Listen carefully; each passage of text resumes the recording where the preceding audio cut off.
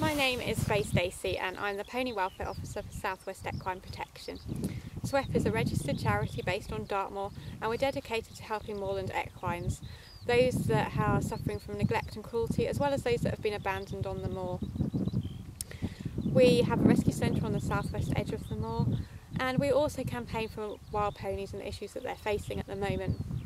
Now it's springtime here on Dartmoor and it's wonderful weather and the tourists are starting to come out, and one of the reasons why tourists come to Dartmoor is to see the ponies.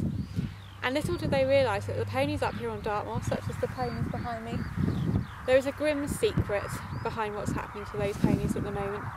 And pregnant mares that are out on the moor that people are coming to see, plans are already being made for their foals to be shot. After the tourist season is finished, those foals will be rounded up off of the moor and they will be shot and either incinerated or used for zoo meat. What's happening on Dartmoor at the moment is being labelled as a sustainable welfare scheme by a pony organisation on the moor which represents owners of these ponies behind me, which are hill ponies. This has been happening for some time, large-scale overbreeding of ponies, and culling started in autumn 2010 and it's continued all the way through to this spring. So far, well over 1,000 ponies have been shot, and these were pregnant mares, foals and young male ponies that nobody wanted. West Equine Protection does not support this mass culling of ponies, which is being done annually, and we believe the truly sustainable answer to what's happening on Dartmoor is to remove the stallions from the moor.